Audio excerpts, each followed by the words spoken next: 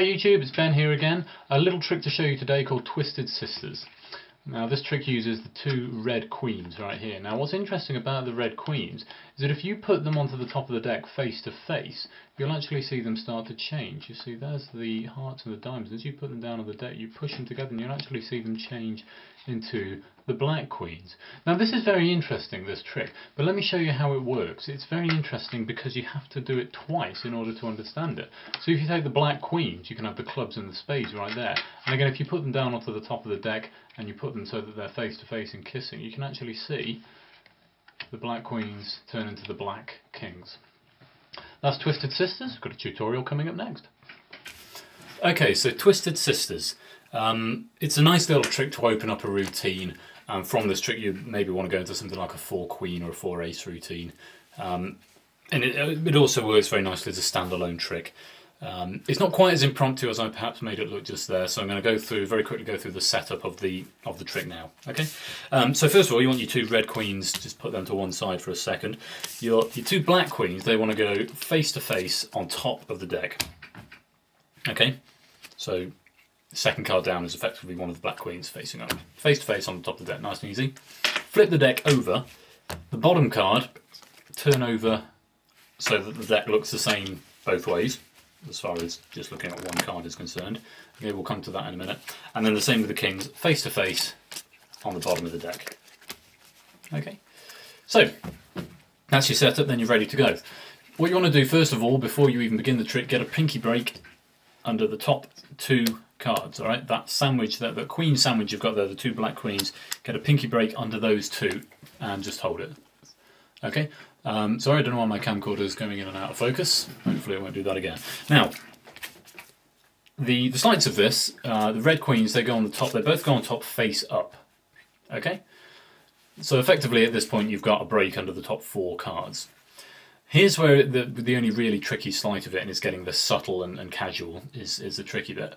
You put your thumb over the top card, the queen, you grip down, and as you grip down you pull out the other 3 cards, so that one red queen and the 2 black queens. So everything else, apart from that red queen, above that break you pull out, but keeping it flush. So you've ostensibly only got 1 card there. So even close to on the camera here, you can tell that there's more than 1 card there, but hopefully people won't see that, especially if you get the angles right. Okay. So keeping it flush, you've then got 2 red cards, the 2 red queens, but you've actually got the 2 black queens hidden underneath the queen of diamonds there. Keep it flush, flip it over, and put it so it's on top of there. You can show the queen of diamonds and the queen of hearts right there, put it onto the cards, and then you simply push forward and slide back. And in that motion, it looks like the cards are changing from red to black. So at speed, that will look like this. See the queen of diamonds and the queen of hearts there, and they just change. And because obviously the card underneath is already got the back face up, it looks perfectly natural.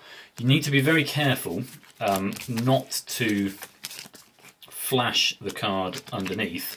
So when you're doing this, you don't want to be doing that and pulling back loads of cards so you've got the queen of hearts there. So just practice doing that slowly would be my advice, and then speed it up. Effectively also, once you've taken those off, you can actually lose the break if you like and just have the queen of hearts face up there, and you can just go like that. Try and keep your fingers clear at the top, because colliding with those fingers is one thing that is likely to mess up the reveal. So you can lose a break once the queen of hearts are there, queen of diamonds and the other 2 black queens underneath, onto the deck, and then just simply slide and slide back. And try and get that in one fluid and fairly quick movement. Queen of diamonds, queen of hearts, bang bang. Okay? And that's how you get to the black queens. Now the next part will require some time misdirection and a little bit of, it's a subtlety that hopefully people won't pick up on. You may have caught it on the camera. There's not really a huge amount I can actually do to misdirect you here.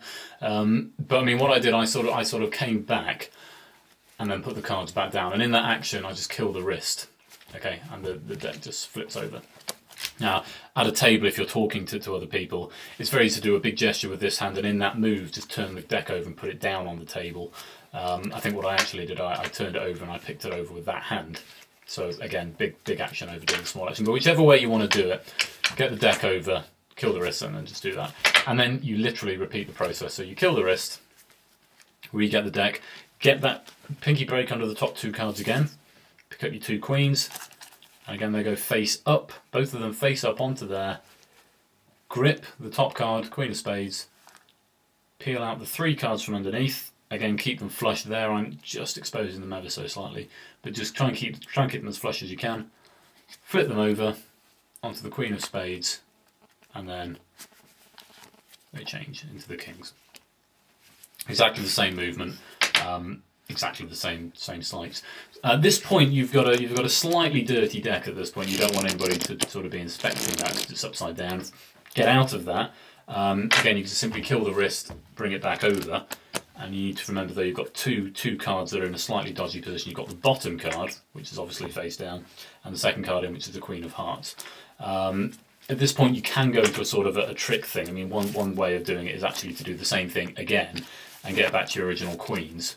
You sort of do that. You take your kings and bang, get your original queens back, and then you can go into sort of a 4-queen routine if you like. So you've got your 2 queens out there, but again you've got that card there and the bottom card, which are slightly dodgy. So one way of getting out of that, once you've got your queens back, if you want to do it that way, just give the cards a quick shuffle, and then just sort of make some excuse if somebody asks. You sort of go to pick a card and say, in that case nothing's been exposed, but you can say, oh, occasionally they get away, or there's one of the queens, let's try and find the other one, and then go into another routine. There are different ways of getting clean, but at that point it's not really important. The magic is the cards changing into the other cards. So don't worry too much about getting clean. If you're really worried about it, just wait for a quiet moment and just sort of palm that off. And just put it back on top, and you've only got 1 more card to worry about, something like that. But I mean, you'll be able to find subtleties and easy ways to get out of that. So there we go. That is Twisted Sisters. It's a nice little opening card trick. Hopefully you enjoyed that. If you did, do leave me a comment, do subscribe, and there'll be more of the same following soon. Thanks very much. I'll see you again.